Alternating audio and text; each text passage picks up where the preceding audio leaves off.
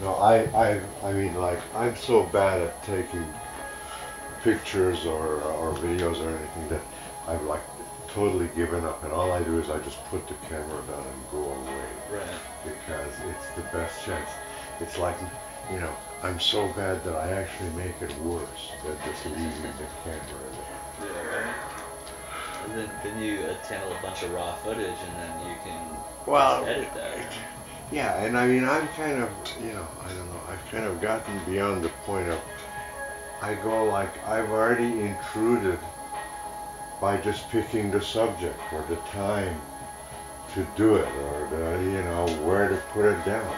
I mean, how much more do I want to impose on it? Right. You know, maybe, and you're right, that's exactly it, because that's all I really do with it is I just take pieces of it and, uh, you know, what I've really gotten into now is like videos. I don't even, I don't have them stand still. They go out of the screen and come back. So like, you know, it's like you have to get up from the TV because somebody was at the door or something like that. Yeah. It does. That's all. I mean, it's all cool. You know, it's fine to do it that way. That's how it happens. Anyway, Yeah. you know, it's like. Yes.